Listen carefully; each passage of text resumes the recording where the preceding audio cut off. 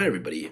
Just want to talk about kind of the macroeconomics here of the stock market, seeing what's been going on. So, right here, we're looking at a monthly chart to kind of give us a better idea of what's been going on.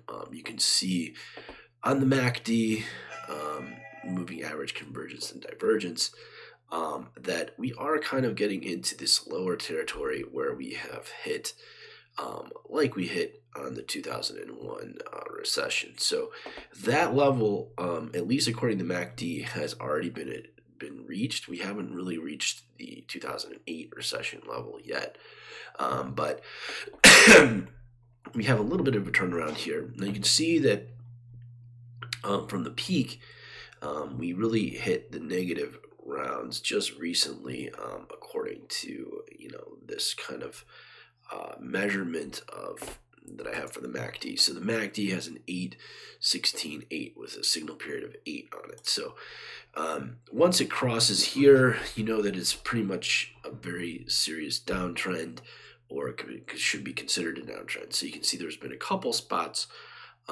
historically where we almost hit a downtrend of a negative. A couple spots back in here, and you can see for coronavirus, that was pretty serious as well. But actually, what we're talking about now may be considered more serious. So it's just kind of a debate looking at this. Now, you might want to also look at the daily chart, or excuse me, this is the weekly chart. Sorry. So on the weekly chart, you can see that coronavirus, because it happened so quick, it was kind of erased within part of that month. And then it recovered so quickly. But when you have the weekly chart up, you can kind of see how significant these drops are. So now you can start to see that this was a rather fast drop, and a little bit faster drop than what happened in 2008. So we're actually doing worse than 2008, at least according to MACD. So that was pretty serious. Recession. You can see that most people would say that 2008 was worse than 2001, but you can see right in here, this was the worst of it was probably around 2008 here. So 2009 just started right around the start of 2009. So, but where are we going from here? You'd have to take the weekly chart and see. So we kind of did have a little bit of a mini recovery that was pretty significant. And we're kind of heading back towards a recovery of some sort here.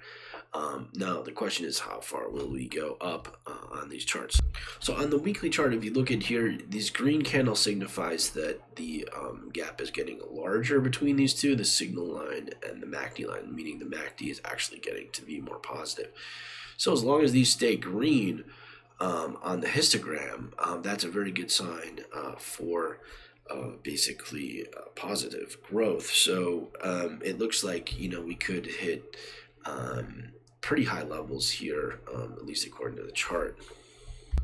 Now keep in mind that this is still definitely considered a downtrend because we are in negative territory on the MACD, and this is just only recently curved around on the signal line, and so it doesn't necessarily mean that we're going to be in an uptrend anytime soon. At the earliest the uptrend could be started, it would be around 11/21. So basically the end of the month here, perhaps would be the earliest that we could see it, and more likely the start of the year of next year. So that's basically looking at the two scenarios. So the way I did that is basically by kind of like estimating here. So you can look at this line and then you look at the intersection here, which is basically around Christmas, right? So, and if you want to do really optimistic, you can do this one, and that was basically started December. So technically, I would say December 1st is when we could start to really say if this is an uptrend or just part of a further downtrend. So, and we'll probably know halfway between there. We'll probably know around the next couple weeks what the situation really is. So the other lines that we would need to draw on this chart are basically this line up in here, going from there to there, and then another one kind of going from there. And then you can see that that one would suggest that if we can break this point at the end of November, right, 11.21. If we can start to break it anytime above that line would be great news, and then we could probably be in a positive trend. So breaking that line is very important. That's basically a top line here. So to do that, we would have to get all of November being very positive, which is pretty unlikely. It's unlikely that we'll see a full November being so strong. We're already starting to see a little bit of some flattening here now. And you saw in this line, this one kind of went up a little bit faster. This one here is not so much. You can see the signal line is kind of laying a little bit more flat. Now, in terms of the volume, we are seeing some peaks in the volume right around here, and then some lower peaks around here. So, and when you compare those, it actually looks like we're a little bit on the low side, 84 or 85 versus 64. So basically these high, whenever it goes positive, it doesn't really get enough kick in it. So anytime we do get above this 64 level, which we kind of made it above last week a little bit in volume, so that was good to see some positive volume, more than we might expect. And then certainly we saw a lot of positive volume back in here in August. So but you know, this negative volume just kept hitting negative. It didn't hit quite as bad as it did, so we could draw some, perhaps a lower bounds line off of this, kind of showing some positivity there. And then this one also kind of coming down into here. So that was maybe one curve around. So we are seeing still that the convergence of these two channel lines here on the lower and the higher still converge on a lower bounds. That's really sensitive on what happens in the next few weeks if we can bring this line up based on the volume. So if the volume is still pretty positive, but it's actually, what I'm seeing is less volume in the market. So here's kind of the proof of that less volume in the market concept. So you can see this is a volume oscillator. We kind of went up in volume here, and then we've been kind of going down. So we did kind of go up recently a little bit, but this was kind of a sharp drop in volume. It looks like we're kind of going back into the same phase here. So regardless of how we draw these lines, it's basically down, and then you can see that the low trend line here, if we draw a horizontal, is something like about there. So we shouldn't get too much lower than that, and we are already pretty low in the volume channel here. So, and when we measure volume and price, we basically get money flow. So the money flow definitely looks out of the market here. You can see that there was some trend up here, but it didn't even quite make it past this, but it made a pretty good shot at making it almost past that level, but still quite far down. So you'd have to kind of draw these lines somewhere along this range. Let me try to draw some lines here for you. So we can see there's kind of a top piece here and kind of a bottom piece there. So that looks pretty bad on money flow. So you can see that the money flow was still considered positive because of all this other positive volume in here, and then it was kind of got to be negative right in here. So and then it kind of dropped even more significantly right in this area here. So this was pretty much the bad part of the move in terms of money flowing out of the market. And then some money flowed back into the market right in here. So for some reason, I really like the way this chart looks. You can kind of see here several different points. You can see what happened in 2001. You see what happened in 2008. You can see the COVID pretty clearly, and then you can kind of start to see what happened recently on the chart here. So you can see the MACD kind of went quite low, even lower than 2008 level, and so things have been dropping quite significantly. So another really great indicator that I like to use is money flow, and I think we discussed a little bit about it, but basically with money flow, it's price times volume, and you can see here on the Twigs money flow, each of these are money flows here. Each of them kind of show some kind of a downturn here and then some kind of an upturn in recent weeks. So what you can do with this now, this money flow, the conditions on it are 16 periods. So typically, if you start sketching out drawings on these, It gives you some visibility about, typically anywhere between 8 days to 16 days out, so 1 week to 2 weeks out. And you can see here by these intersections that you basically get to the start of the year almost, so it gives you even more time frame than that. So you can see this is maybe 2 weeks out right here on this chart here when you look at the money flow here. So it tells you we're going to have some kind of convergence and then possibly a downtrend after that started. So it looks like we're kind of heading, this top line is pretty steep here, and this one's pretty steep here, and I can even bring this up a little bit on the chart here. So this one here and this one maybe not working for me right now, sorry guys. So the regular money flow one shows kind of a different picture, shows a faster recovery on this side, and you can see this shows a rather slow recovery, and maybe part of that is due to the lower volume in here, even though we did have pretty big price moves moving along here. So, but what we can do is still kind of draw some lines here and make some estimates based on what we see. So that gives us pretty far visibility out. I mean, we're looking way out into next year on these money flows. So it's kind of saying that the money flow is it's going positive right now, but it's kind of been, these negative money flows have been pretty harsh on the negative side. So it does like to bounce and then it goes down again and so on. So anytime we're below 50 on this particular version, that means we're basically looking at a negative money flow. We are a positive money flow right now, but we only recently went above 50 right on the 17th of this month, so last month, excuse me, so it's the middle of the month, right, and we're at the first today. So that's kind of how money flow works.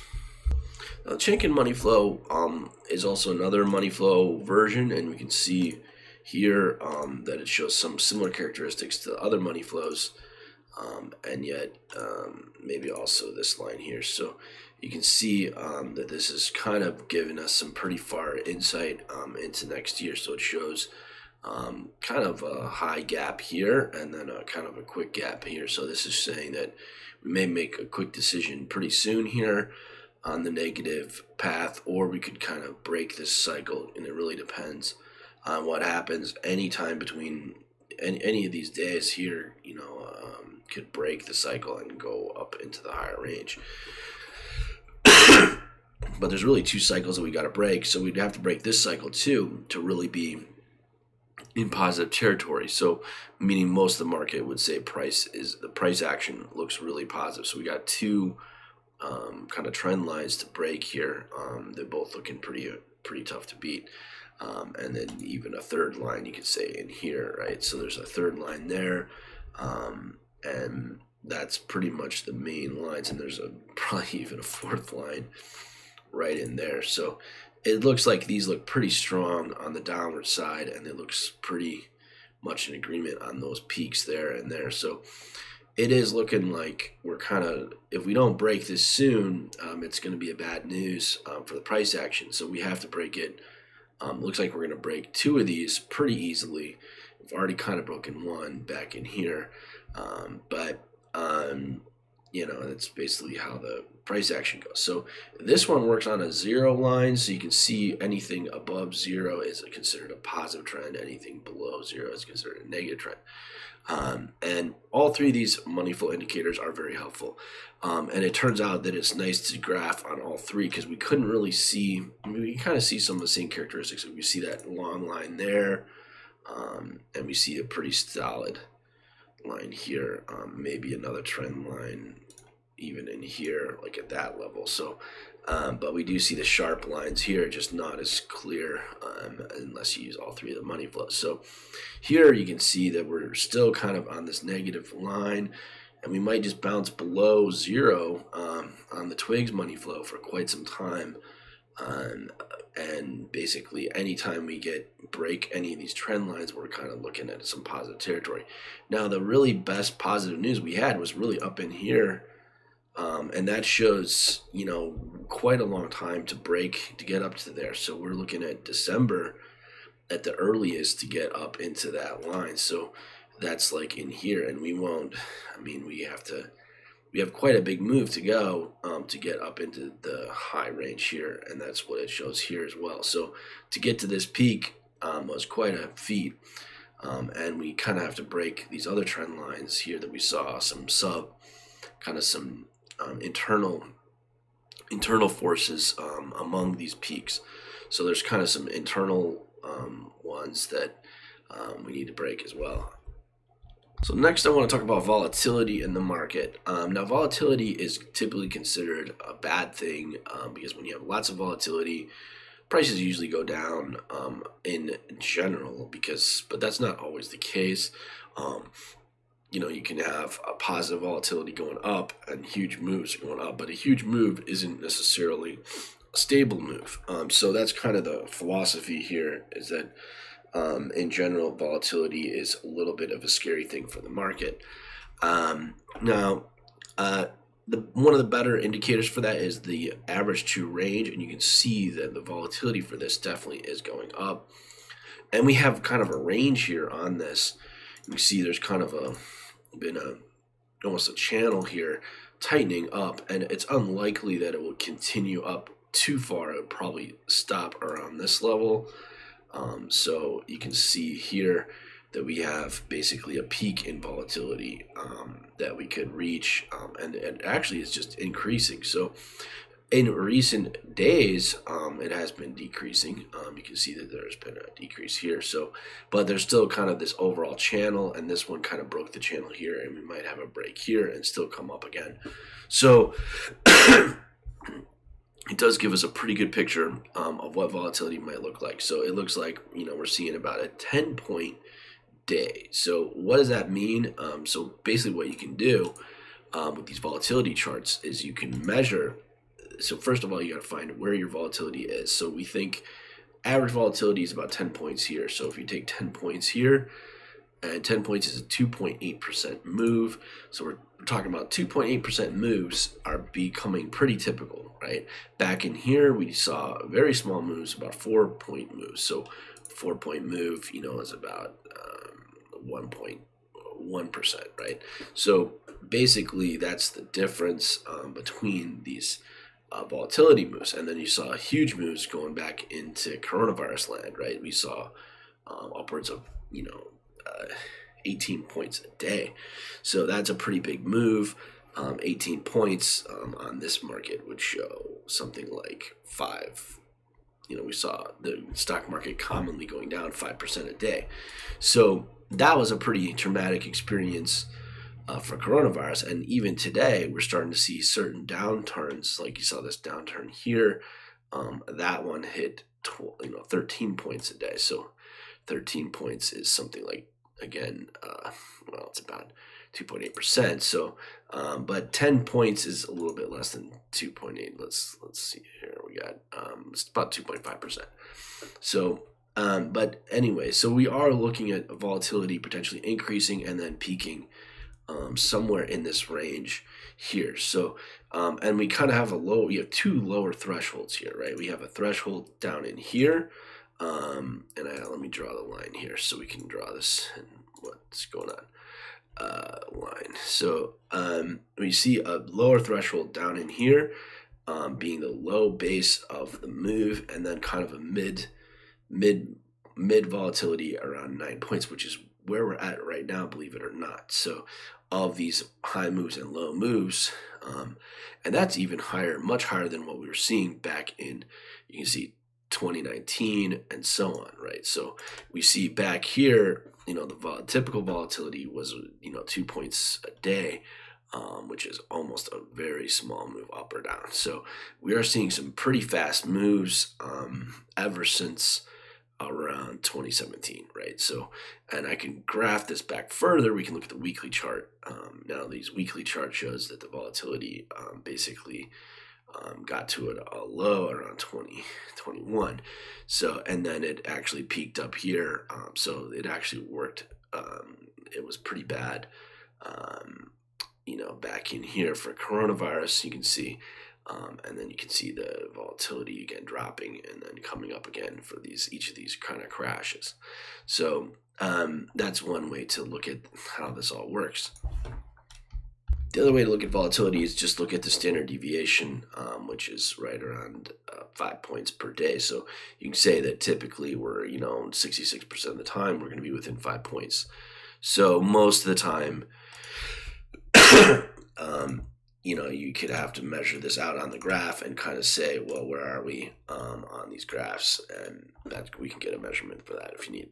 So basically, I like to divide my oscillators up into different kinds of my technical analysis into price analysis, which this is a price only analysis here on this chart. And then there's also one that I use for volume. So you can look at both of them. I definitely recommend studying the volume carefully. We can see here on the chart that we do have kind of a decrease in volume recently. We had kind of a height in volume, and then so a decrease in volume doesn't necessarily mean negative volume. It just means a decrease in volume as we get to zero here. So you can also see there's been some times here where the volume has gotten pretty negative and then gone back to zero, and then it went to positive. So that's typically one scenario. We could bounce off of this. We have been in pretty positive volume land, at least the past couple weeks. And then now we might be entering into a new era of negative volume. So that looks pretty potential as a possibility. Certainly the chart here is showing that. So we got this candles going down here, and then we kind of got a convergence here. So it looks like we still have some room to go. So as long as we don't break this, I would say that if we break this, then we have to start being concerned about negative volume. But actually, volume still looks pretty positive because of what happened back here. Even this, we can maybe move a little bit. Man, my mouse is not working too good today. But you can see there's maybe another trend line there. But this trend line looks pretty accurate along that line. So it could break to the positive. So we could have sometime next week, it looks like on the 10th. So not this week, but next week or the week after, we could see a break to the positive side. So it could kind of stabilize here. And if it does, that's what that would mean. So basically, if we do get some stability here, we get price support at this level, which is above this point here, and then we could break out from there. So that's certainly one thing that we see from the volume side. So that's one of the reasons that we want to study volume carefully, is because we didn't really see this on other charts, right? We saw some signs of this maybe when we looked at the, let me go back to the charts on the money flow. So for the money flow, we did see, let's bring this down a little bit and then zoom in. So we did see some signs, but we didn't see, we see a crossover here on the 4th, but I'd have to move some of these lines around to really start to see. But we don't really see the same, technical analysis. So it is important to use kind of a multiple technical analysis to see what's going on. So on this chart, sorry, we got this a little confused here. But you can see that, again, that's showing on the 10th, right? So we got a crossover there, and then because it's above zero, this is positive volume. We're expecting it to break on the positive side. So this looks like a channel, and until we get to this point, we shouldn't break it on either side. We could break it. Recently, it looks like this was quite a big downtrend on volume, unexpected, and we could get lower. Now, if that happens, right? If that happens, then we could be talking like, well, we're going to get closer to the zero line, right? So now, if we break it down to like here in the next couple of days, this could even break to a negative side, right? So if we get any negative volume below this line here, that's all a warning sign, brings the other trend line further, and eventually, if it gets to be low enough on the negative volume side, we'll break to the downside and kind of fall here. So that's showing maybe a second possibility, right? So we could have initial break positive, right? If this continues to stay flat or looking up a little bit, so it needs, even if, so the thing with these oscillators is that if they stay flat, that means it's still going to be positive. So it's still positive anytime it's above zero. So as long as we kind of walk in this general vicinity and not straight down, or at a steep angle, then it's definitely going to be a positive sign, right? It's really when we break the signal line or we break a downtrend that's greater than about a 45-degree angle on the charts.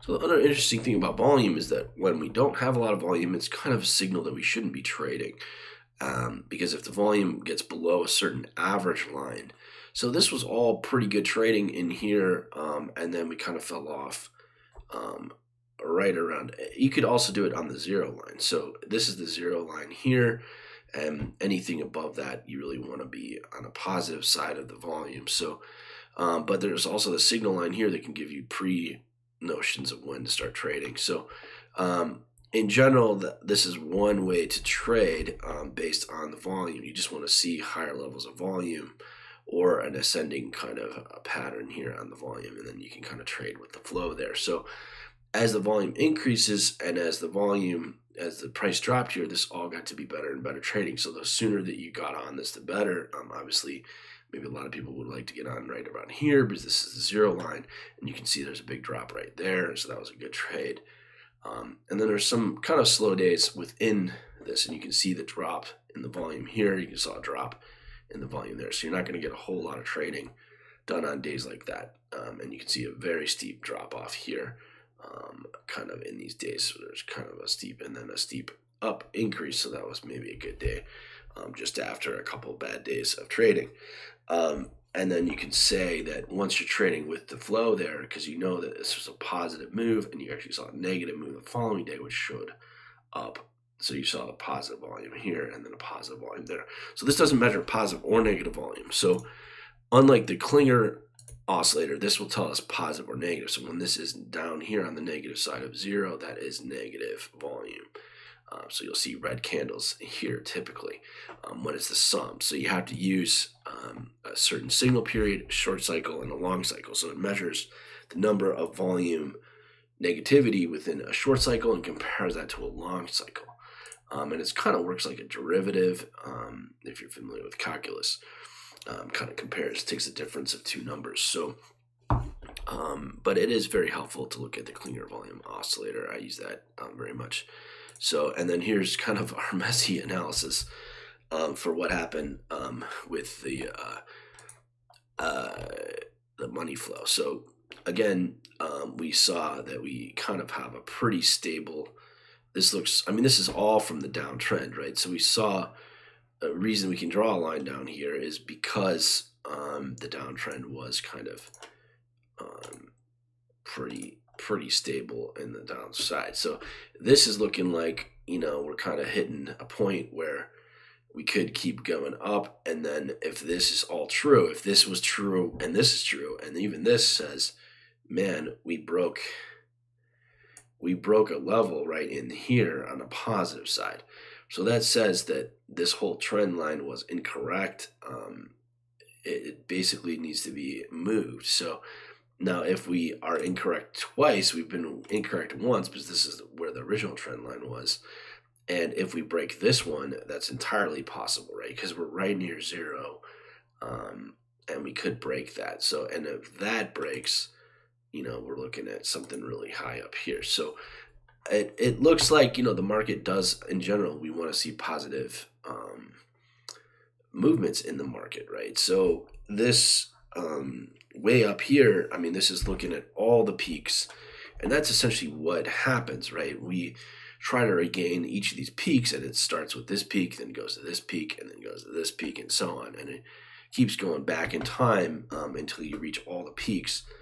And you kind of have to challenge each of these price levels. So I really like the force index because it's so simple and easy to understand how it's calculated. It's just price times volume and then a sum of the range. So basically, what happens here is that the force has moved quite positive, but we kind of have this peak problem, right? So among the forces, we get up to that range, and then we have another level down in here. Now, the negative forces have been quite negative. So when we talk about the negatives, we're getting down into here, which is quite significant. So if we don't get up into these levels, we drop very significantly, and sometimes that even breaks even what you think. So